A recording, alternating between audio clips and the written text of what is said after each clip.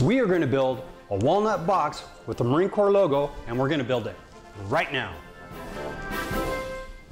So that seemed kind of harsh. They say you're supposed to set your hook right away when you do these videos, but that's not my style. What we are going to do in this video is we're going to build this box with the Marine Corps logo, and we're going to make it out of walnut. And well, I'll show you at the end of the video what goes in this box.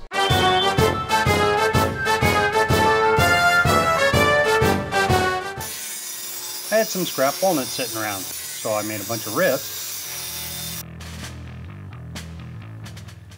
Then glued the rips together to make my sides, tops, and bottoms. Glued and clamped them all together, let them sit and dry.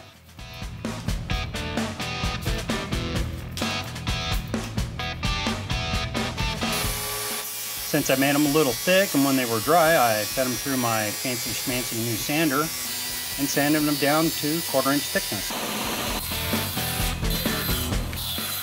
Cut my sides to the appropriate width, then put the top down and started my CNC work. This is about 5 times speed. You'll see that this is going to be the Marine Corps logo.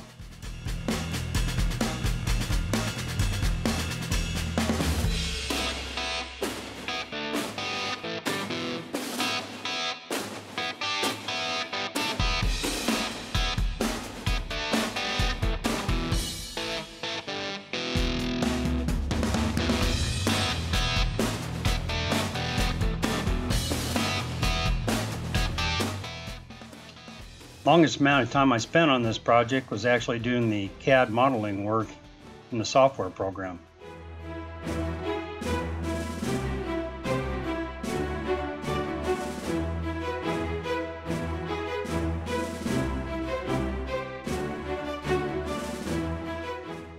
Depth on the detail of the feathers was 1/100th of an inch.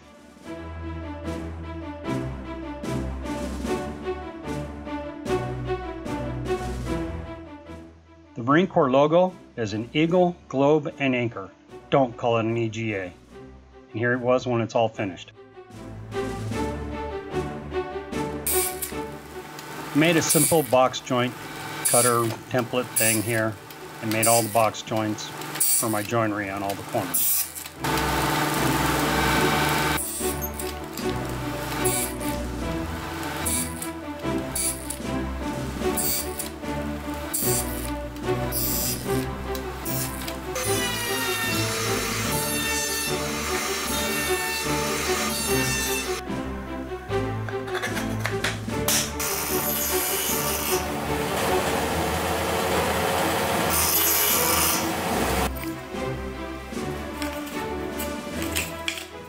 And I forgot to video the part where I did the little dados.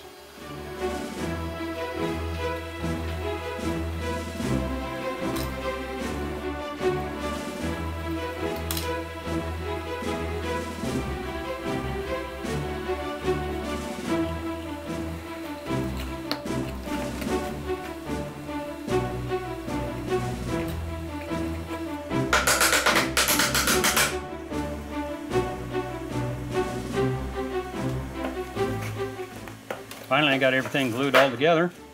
Put it down, clamped it, let it sit.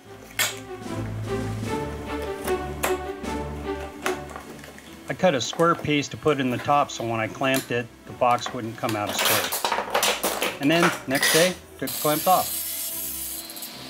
And then something happened when I was trimming it, and I couldn't figure out why it was chipping and we weren't getting smooth cuts.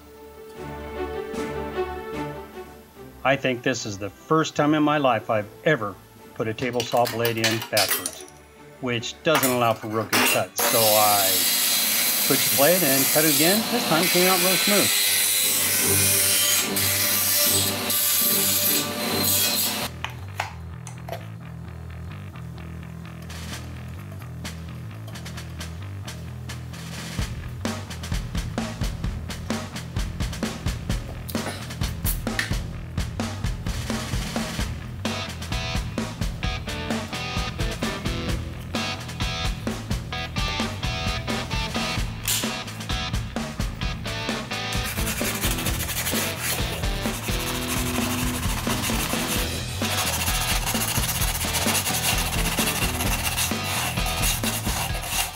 My paint supplier actually made me some custom colored putty or wood dough that I filled in all the little gaps and then sanded it all smooth.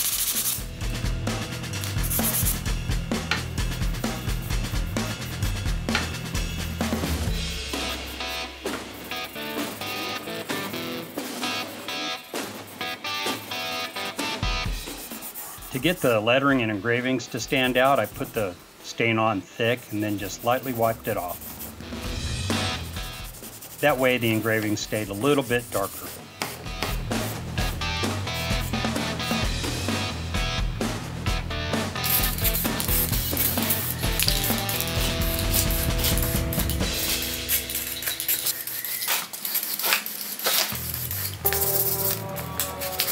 Gave it a light sanding when it was dry and then put one last coat of lacquer over it.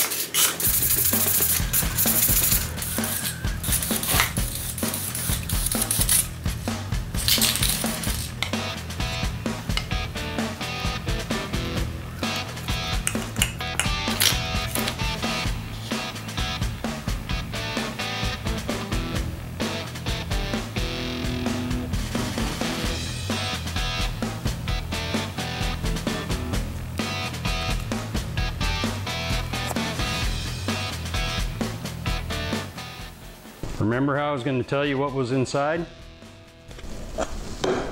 Shot glasses. Who doesn't need shot glasses? So I just had a thought. Is this the same as giving away an empty wallet? Is it bad luck to give this away empty? If this is your first time to the channel, we sure would appreciate it if you subscribe and hit the bell notification so you don't miss anything. That'll do it for now. We'll see you on our next video. Still a little bit too harsh?